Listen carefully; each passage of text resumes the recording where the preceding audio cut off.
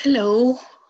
Today I want to speak a little bit about the Asterales, which I hope to talk also a lot about in the next seminar.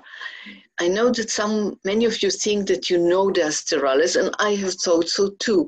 But lately we have found out that we have a new aspect of the Asterales which pertain to our time, a new aspect which relates to the quality of the Asterales, which are located at the end of the table. That means that they are the youngest and most evolved group of the table, and they belong to our time. They reflect our time, and in a way, we have just entered this time.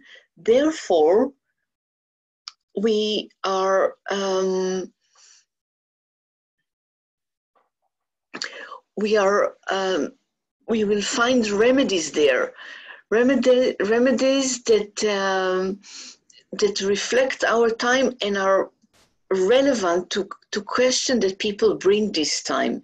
You know, the Asterales have plants which are flowers, plants which are thorns. Some of them are very delicate, and some of them are like that, very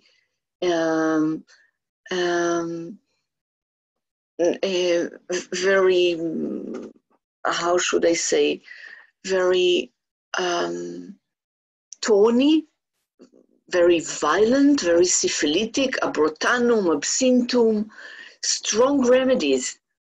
So, but people that come with the question of the Asterales come with question of development, because along the table we went toward a destiny, toward something that we are now. And if we will understand the Asterales, we will be able to understand back, all the way back, we will understand how the evolution has evolved and what are the problems that rose along it, because we understand the end. We understand in a way where it went to. This beautiful structure of the Asterales, this commune structure of the Asterales, which keep still the structure of every tiny flower, is our time.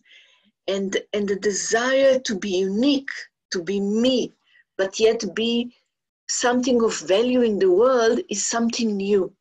And we want, and people will come with it, come with this question, and how every remedy is relevant to it, how we can use it, the remedies in new ways. This is something that I hope to talk of in the next time.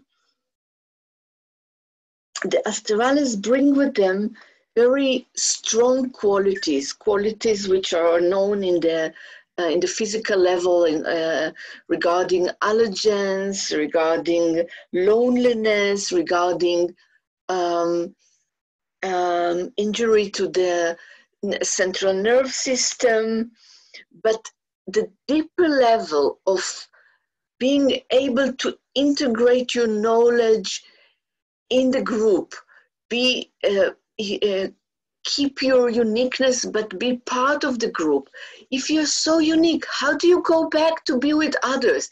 This loneliness, this separatedness that we feel so acutely in our time can be answered with the Asterales. And therefore the Asterales is an interesting group to relearn. And about that, I'm going to talk in our next meeting. Thank you, and see you next time.